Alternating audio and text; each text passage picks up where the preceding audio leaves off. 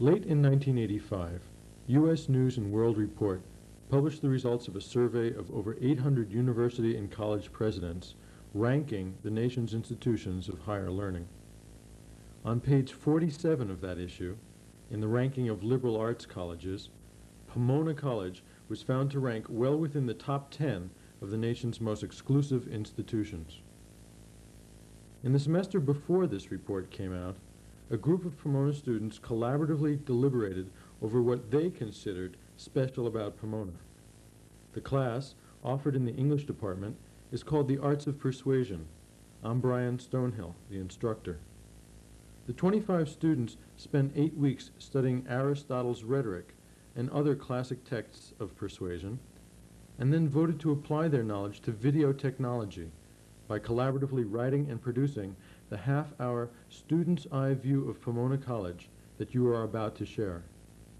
They persuaded David Goodman, my colleague in the Department of Music, to compose original music for their production, and decided to begin with excerpts from a 1960 promotional film about the Claremont colleges, narrated by Ronald Reagan.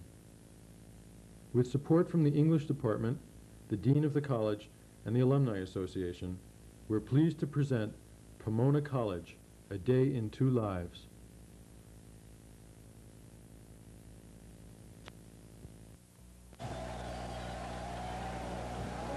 Look upon this picture. Don't ask me And now on this. but we ought to aim for it. The struggle for control of the minds of men continues. This is why. But which type of control? This? Or the control which allows the mind to open the pathways to wisdom? And so forth. In a way, In Claremont, California, a group of colleges has been brought into being under a new concept in education that is unique and exciting in this struggle for men's minds.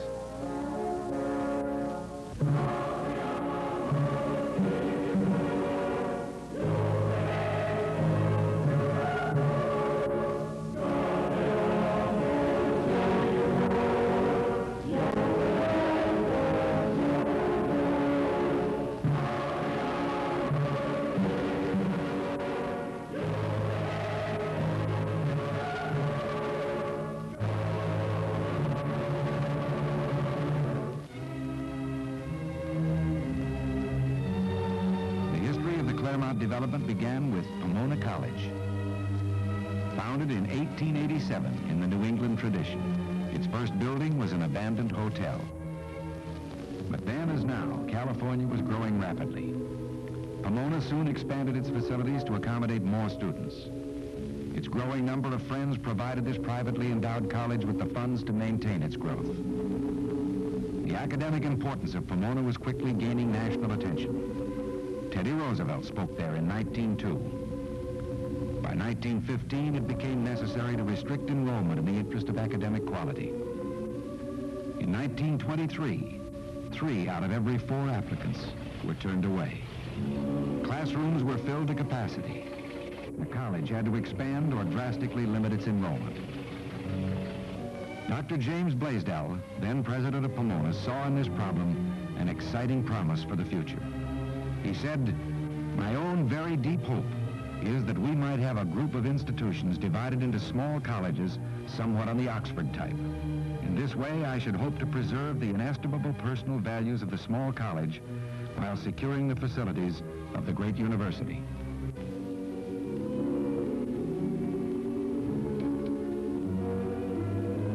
This is Pomona College. It's a liberal arts institution with emphasis on the social sciences, natural sciences, and humanities, and has a strong athletic program. It is coeducational.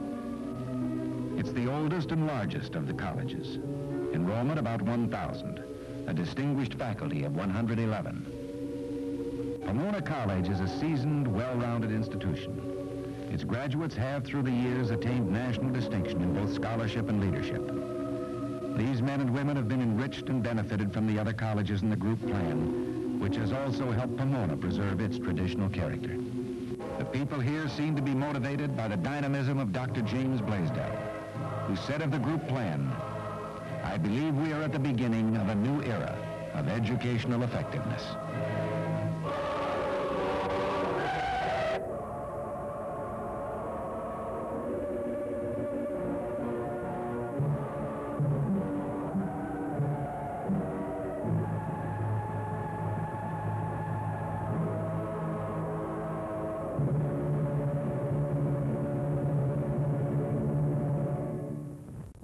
promotional film that Ronald Reagan narrated in 1960 puts 1985 Pomona student Ken Miller to sleep.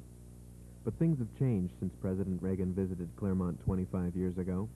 Pomona College now boasts an enrollment of 1325 and a distinguished faculty of 178. What you're about to witness is the Pomona College of today.